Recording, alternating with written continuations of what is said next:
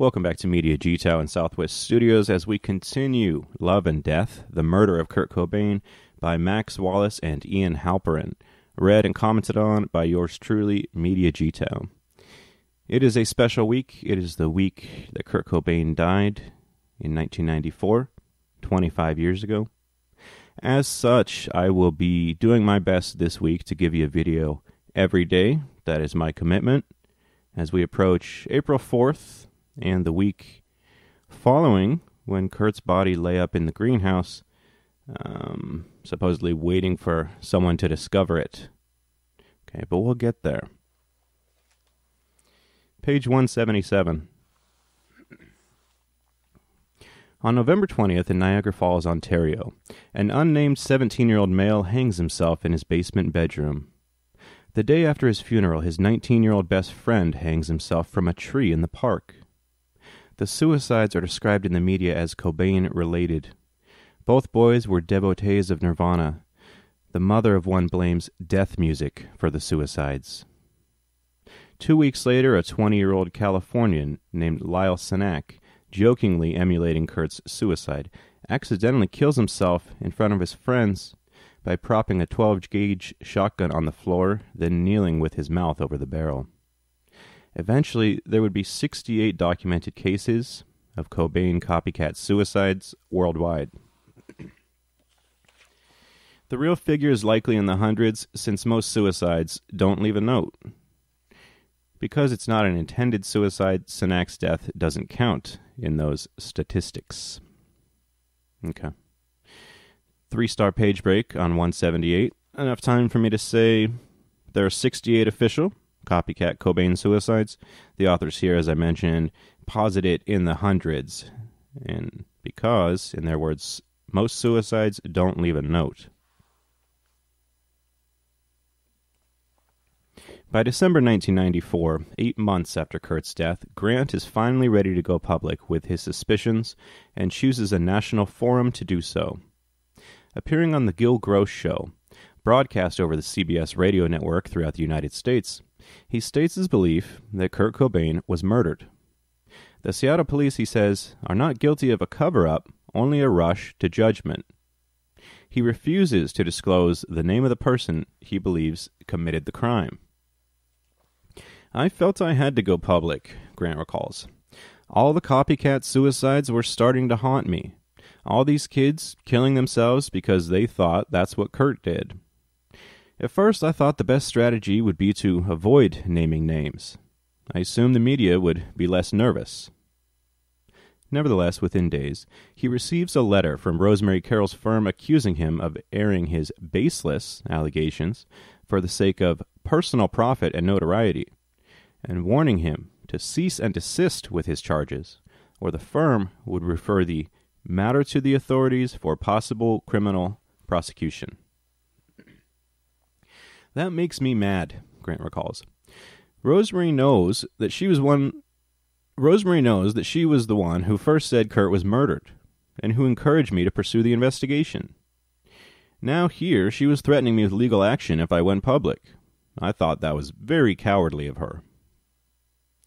His response, dated December 29th, 1994, is blistering.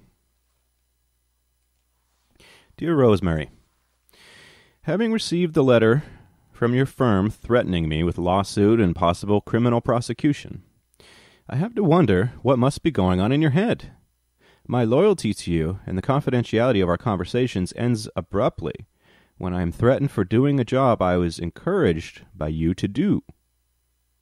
From the beginning, you played a major role in directing this investigation and exposing some facts and details that implicated Courtney as part of the conspiracy that eventually led to Kurt's murder. I'm convinced you know in your heart the truth about what happened. It's time for you to come forward and speak to the authorities about what you know. I'm aware there's lots at stake here for you. Your career, your marriage, possible financial losses, and who knows what else. You may not realize it yet, but these things are in jeopardy, whether you come forward or not. You impress me as the type of person who has their priorities in order. What good are we as human beings if we're so afraid that we allow people to get away with murder? The world of secrecy is a dangerous place to live, especially when your mind holds information that could help convict a killer. I've placed my life in danger here in order to bring about justice and put an end to what may turn out to be more than just one killing. In addition, kids are continuing to commit suicides themselves, thinking Kurt did it, so it must be the way to go. The last of these incidents occurred just a couple weeks ago. Although I'm still in some danger, I feel my silence would have created an even greater threat to my life. Getting rid of someone after they talked is just plain stupid and can only bring more attention to the case. The real danger exists before the person talks. I think I've given you something to think about. Call me if I can help. If you choose to oppose me in all this, all I can say is good luck. You'll need it. Sincerely, Tom Grant. Carol never responded. A week later, on January 5th, 1995, Grant takes to the radio airwaves again, this time on the nationally syndicated Tom Leykis show, where he outlines his case in detail for more than an hour. It is during this appearance that Grant publicly airs the heart of his theory for the first time, charging Courtney Love and Michael Cali Dewitt were involved in a criminal conspiracy that resulted in the murder of Kurt Cobain. After Grant drops this bombshell, Leykis opens the phone lines to listeners. One of the first callers happens to be Gary Dewitt, Cali's father, who is understandably outraged. Gary Dewitt: I can't believe that this guy's going to make a huge score for absolutely no reason. Kurt Cobain killed himself, period. Leykis: so you believe our guest is out only to make a buck? Of course. He's out for the big score. There's a lot of money in it. Have you seen any of the evidence to prove that what the police said that this is suicide is true? Have you seen the evidence? No, but I've known Courtney about 5 years, and Mike is my son. And believe me, neither one of them is capable of something like that. When I heard this on the radio, I couldn't believe it. So I called Sergeant Cameron at the Seattle Police, and they're treating this guy like a nut. Let me ask you a question. Isn't it possible the cops don't like PIs messing in their business? Is that possible? No, that's movie stuff. After the show, Courtney leaves a message on Grant's answering machine at 4 a.m. Hi, Tom, this is Courtney. I just heard the radio thing. I haven't heard you telling out, I listened to the thing and didn't hear you tell like outright lies. I wish you were doing it for the money, and the realization that you're doing it because you think it's right hurts me a lot. 2 weeks later, Grant receives another call from Courtney, who has just begun a tour of Australia and New Zealand. Her tone is more pained than angry. Courtney: if this is in your fucking head, I'll do anything to get out of it. Sorry, guys. If this is in your fucking head, I'll do anything to get it out of your head. I don't think you're crazy, just a little paranoid. People would kill me if they knew I was calling you. Grant: I'm after the truth. Courtney: that's why I fucking called you.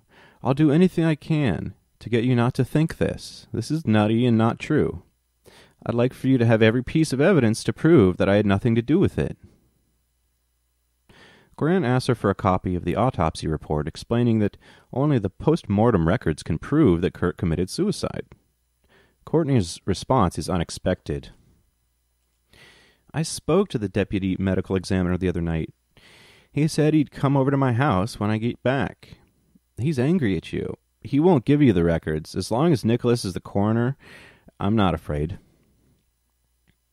The Nicholas in question was Dr. Nicholas Hartshorn, the deputy medical examiner who conducted the autopsy in April and ruled Kurt's death a suicide.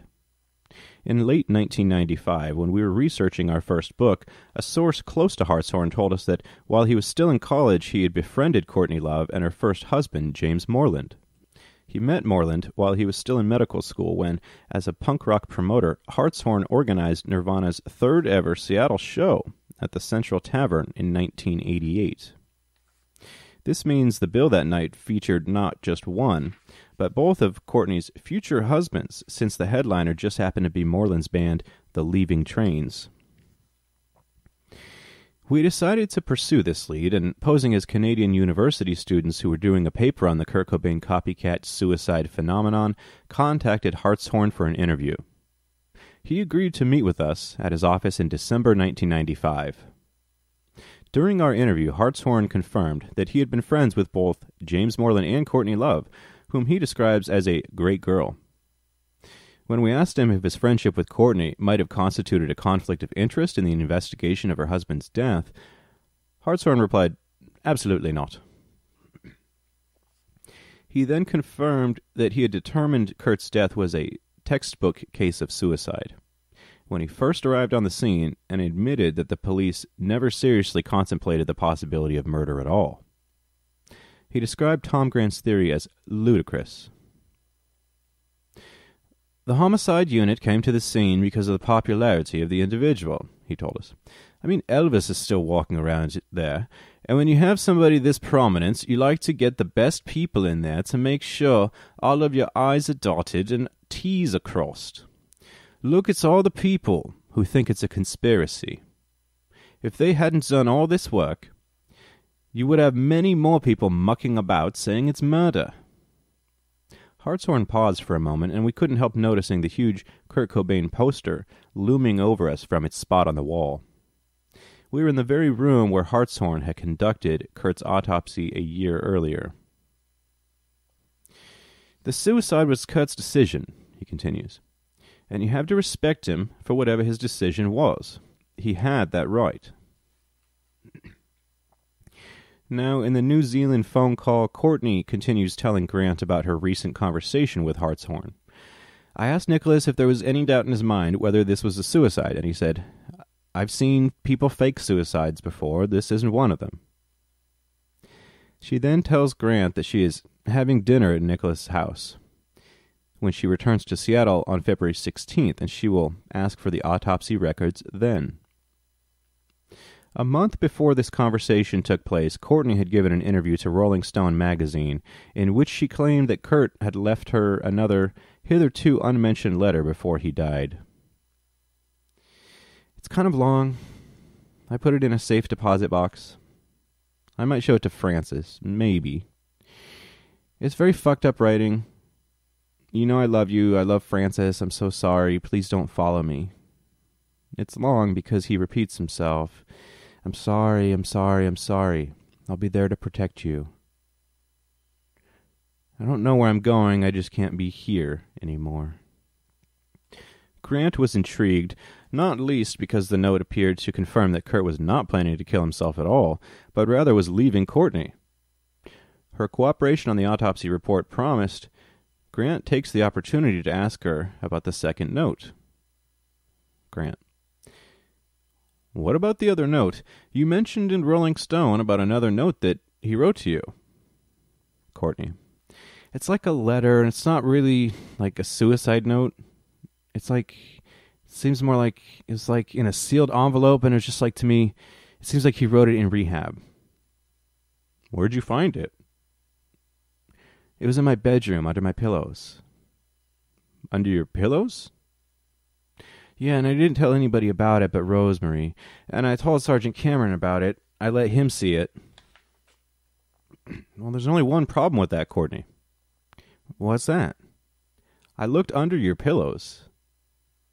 Well, just like we looked under your mattress. It was there. That's how I found the Rohypnol between your mattresses. That note wasn't under the pillows on the bed." "Tom, it was, and I showed it to Sergeant Cameron, and he can prove it. I own it. I'll show it to you, if you want to see it." "Yeah, I'd like to see it. But what I'm telling you is, it was not there the night before the body was found, or the night before that. Because you can ask Dylan about this. We picked the pillows up. We were looking for drugs. We looked under the mattresses. That's where the Rohypnol was. There was no note in an envelope." In the same December 15th Rolling Stone interview, Courtney claimed that in his so-called Rome suicide note, Kurt had written, "You don't love me anymore. I'd rather die than go through a divorce. Grant asks her about this note. Courtney. It's not very nice. It's mean to me. Grant. Did it say anything suicidal? Courtney. It says something definitely suicidal on the first page. It said, it's mean to me. It says, like, Dr. Baker says I have to choose between life and death. I'm choosing death. That's a quote on the note. Grant is clearly shaken by this revelation. Courtney has repeatedly told friends and journalists that Kurt left a suicide note in Rome. This is how most people have come to the conclusion that his suicide in Seattle was merely a successful second attempt after the first failed attempt in Rome. But this passage about Dr. Baker, a psychiatrist who had treated him at Canyon Ranch, clearly refers to Kurt's decision to continue using drugs rather than revealing an intention to kill himself. Dr. Baker had told Kurt that he had to stop using heroin or it would eventually kill him. In the note, Kurt appears to be saying he has chosen to continue his drug use rather than stating an intention to kill himself. Is this all there was to the so-called Rome suicide note? Grant asks her if this is the only thing Kurt wrote about suicide in his Rome note, remembering that Courtney already told him on April 3rd that in the note, Kurt says he's leaving me. Courtney, it talked about wanting to die rather than going through a divorce. Grant, do you still have the note? No, I burned it. You burned it? When he gave it back to me the day after Kristen died, Sergeant Cameron advised me, this will never do you any good or your family, so I burned it. Why would somebody tell you to get rid of that? Because it wasn't really nice. It talked about getting a divorce. At this point in the conversation, Courtney goes off on a tangent about the blood at the scene where Kurt's body was found. One thing that bothered me when I went up there, because I don't think Kurt died on the 3rd for 2 reasons, because when I went in the room, I laid in that blood. There was only one clump of it. You know that photograph they ran on the cover of the Seattle Times? Well, the way Kurt's laying where the feet is, that's where the blood was. Grant. That doesn't make any sense either. How could there be blood at his feet and not at his head? Courtney. Somebody wrote things on the internet about arcing blood. The only thing that bugs me is, why is his blood where his feet are? Grant. That's not the only thing that bugs me. Courtney. Why is his blood where his feet are? Why is that the only place where there's blood? Grant. I've never heard that from anybody. That's where it was, Tom. You saw it. You were with me, I think. It's all a fucking hallucination. Weren't you there? In retrospect, Grant believes she was trying to plant a red herring to lead him down the wrong path. I think Courtney wanted me to start talking publicly about the blood, about all kinds of garbage that can be easily disproved so that I would ruin my credibility the way this guy on public access has done. He is referring to a Seattle man named Richard Lee, who has hosted a weekly cable public access TV show called Kurt Cobain Was Murdered since April 1994. Lee has been widely derided as a crackpot for his own bizarre theory, which suggests that Courtney murdered her husband, and the crime was then covered up by Geffen Records in the city of Seattle. One of Lee's central arguments is the lack of blood at the scene when Kurt's body was found. Grant ignores Courtney's questions about the blood and tells her that if she really wants to allay his concerns, she can take a polygraph exam and ask Cali Dewitt to take one as well. Courtney. Cali's fucked me over. I know that in your job, paranoia is reality, but in my world, paranoia is also reality. I believe that when you tell me that Cali knows something, I truly believe that in my heart. Pause. You hear that? World is ending. I believe you when you tell me that Cali knows something. I truly believe that in my heart. I know he does. You know he does. And I don't know what the hell it is, but I think he might have heard the gunshot is what I think. That's what my gut instinct tells me. I think he heard the gunshot. Grant. Would Mike be willing to come down and take a polygraph? For you? Courtney, here's the bottom line. The truth is really easy to get to. I'm just after the truth.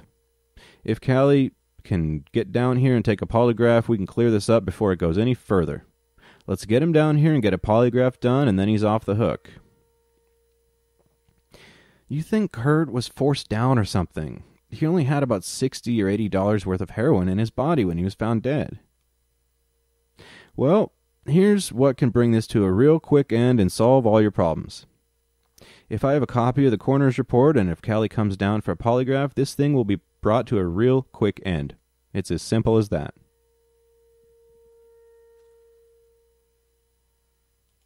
I'll do a polygraph for you if you keep it secret. I don't know why. I love him so much. You love who? My husband. I love Cali too, by the way. That's why we can help Cali. If we can get Cali cleared through a polygraph, then he's out of it. And believe me, then I'm going to start looking like a fool and nobody's going to pay any attention to me anymore.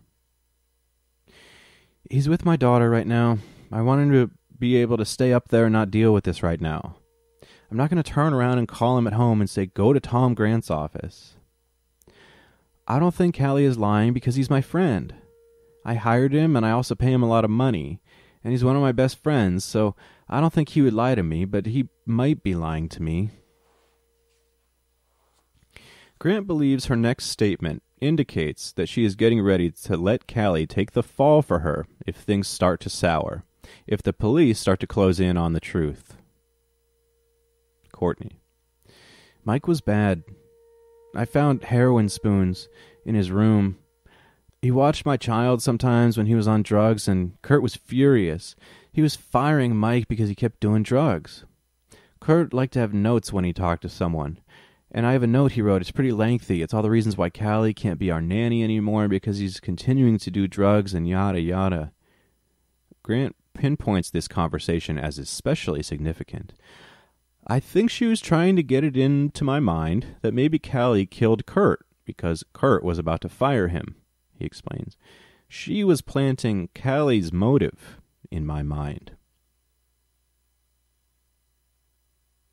In January 1995, an 11-year-old boy from Ile-d'Orléans, Quebec, is found hanged in the basement of his family home. At the boy's feet, his father finds a note reading, "I'm killing myself for Kurt." In the obituary, his mother pleads for other children not to listen to the negative music of Nirvana. Okay. Welcome back to me. A lot to unpack there.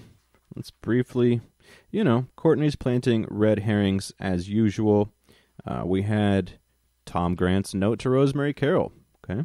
Just a good section to really read to you. And, I actually didn't know till I reread this that Courtney was trying to pin it on Cali. Okay? Anyone but her. Now, all I really have to say right now, in the obituary, the mother pleads for other children not to listen to the negative music of Nirvana. Well, you're completely missing the point. But I can understand a parent's... parents were scared of Nirvana and Cobain and that kind of angst. In the same way that parents would go on to be scared of Eminem and Marilyn Manson and all sorts of bands in the late 90s, and then we'd have Columbine, and so they were always blaming music for violence. Really, the violence tends to be in the periphery. It's not usually the band creating violence. But let's keep reading. Nearly 9 years have passed since Grant first publicly accused Michael Cali Dewitt of engaging in a conspiracy with Courtney Love to kill her husband. In 1995, we challenged Grant to show us any evidence at all pointing to Cali's involvement. Why was he accusing Cali rather than Dylan Carlson of playing a part in the conspiracy, we demanded. After all, it was Dylan who bought the shotgun and who apparently lied about the greenhouse. No, I ruled out Dylan as an accomplice early on, explains Grant. When I was going around Seattle with him looking for Kurt, he kept saying how he didn't understand why Kurt married Courtney. He was bad-mouthing her. And after Kurt died, he repeatedly said his friend wasn't suicidal. it wouldn't make any sense if he was involved. I reached a conclusion that Dylan was being used by Courtney, but that he wasn't part of the planning. Is Grant now ready to be more forthcoming about his reasons for citing Cali's involvement? The only thing I'm willing to say at this point is that there was a conspiracy between Courtney and Michael Dewitt, and there may be others involved, he responds. Remember, I never said I can solve this whole case all by myself, or single-handedly prove that Courtney or Cali killed Kurt. There's still some questions that need to be asked. That's where the police need to go around with a badge asking the questions. It's too easy to blow off a PI. People can't get away with lying to the police so easily.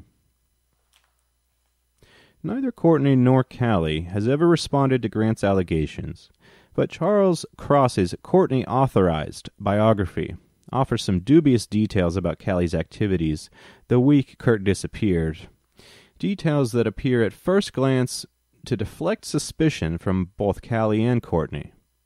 In this account, Cali is said to have wakened on the morning of Saturday, April 2nd, to find Kurt sitting on his bed. He claims he told Kurt to call Courtney and then drifted back to sleep, exhausted from a cocaine binge the night before. What follows is an account that stretches credulity, a description of Courtney's repeated calls to the house later that morning as she tries to locate Kurt.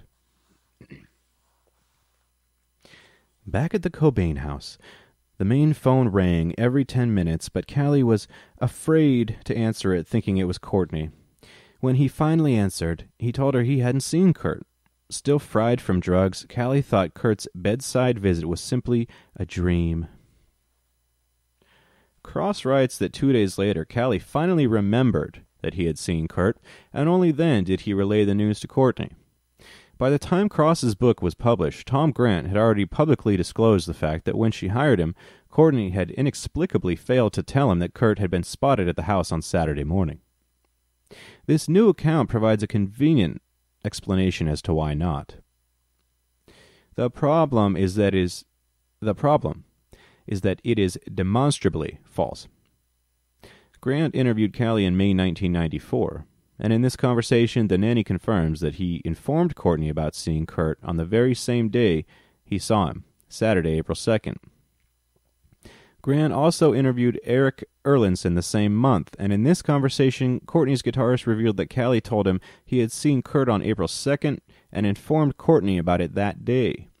Moreover, Dylan Carlson told the Seattle Times on May 11th that he had received a call from Cali on April 2nd saying he had seen Kurt and that Kurt was acting weird.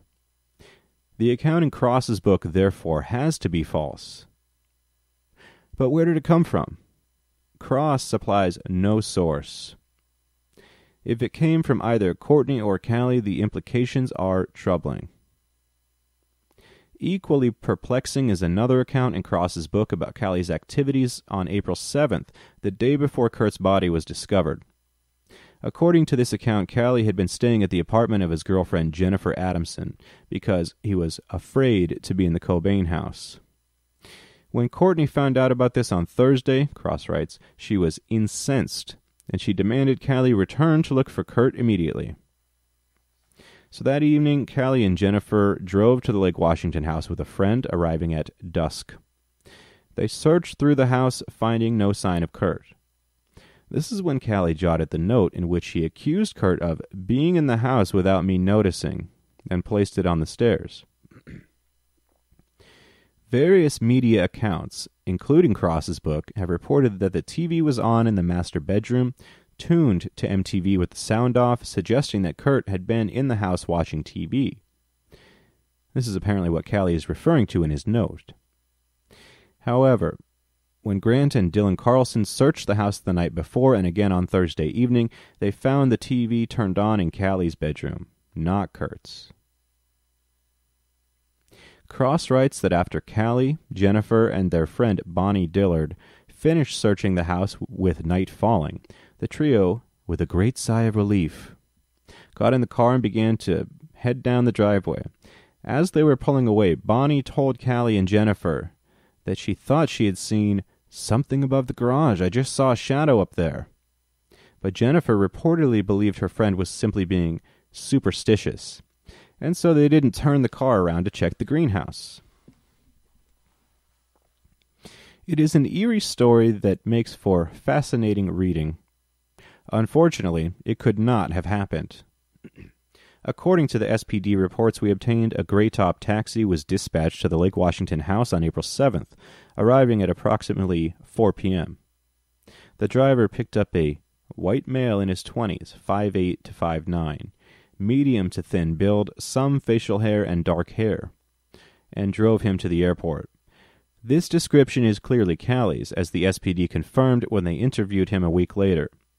Cali told police that he had indeed taken a taxi to the airport on the afternoon of Thursday, April 7th, to catch a plane to Los Angeles because Courtney accused him of hiding Kurt after he fled to the hospital, so he flew to L.A. on April 7th to tell her face-to-face that he wasn't. As a result, Cali, like Courtney, was in Los Angeles the day Kurt's body was discovered. So if Cali left the house... So if Cali left the house by taxi at 4 p.m.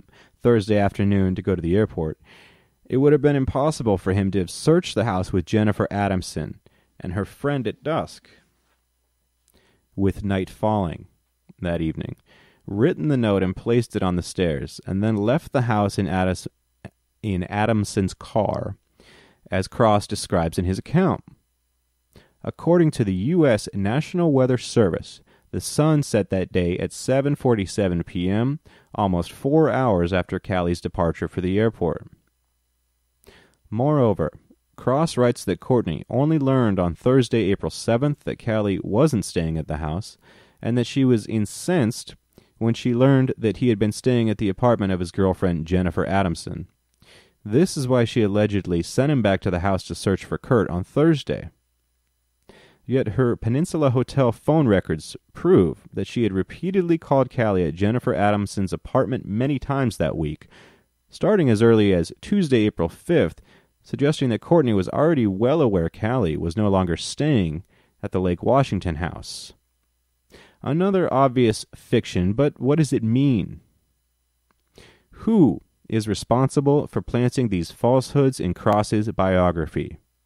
Clearly, somebody who wants the world to believe that Kurt was still alive, but preparing to die alone in the greenhouse after Cali left the house for the last time.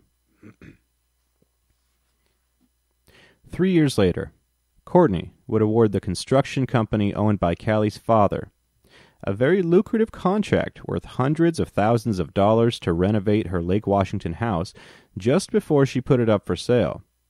She had already secured a high-paying A&R job for Cali at Geffen Records. Still, we have never seen a shred of convincing evidence. Repeat that. Still, we have never seen a shred of convincing evidence proving that Michael Dewitt was involved in Kurt's death. When we confront him about this, Grant is evasive. The only thing I'll say at this point is that this was a murder staged to look like a suicide. If I play my hand too early and reveal everything that I have before the police get involved, I suspect that evidence will suddenly disappear. Stories will change, and those involved will tidy up their trail. End of Chapter 7. Can you believe we made it to the end of Chapter 7? Chapter 7 ended up being a 4-part video. Lots of compelling stuff there, guys and girls. Lots of red herrings and twisty turns and, Cali and Courtney trying to make it look like Kurt was just waiting for Cali to leave. And, I will admit, a lot of those details get confusing. They're boring when you already feel you know the truth. And as I was reading, I did the last part of Heavier Than Heaven on this very channel, Southwest Studios. And I read the very passages that Wallace and Halperin are quoting here, and I was duped to some degree, but I didn't quite believe it at the time. But let's be... Oh, shoot. What are you doing, MediaGTOW? Yeah. Let's be honest here. Sometimes you learn things as you go along.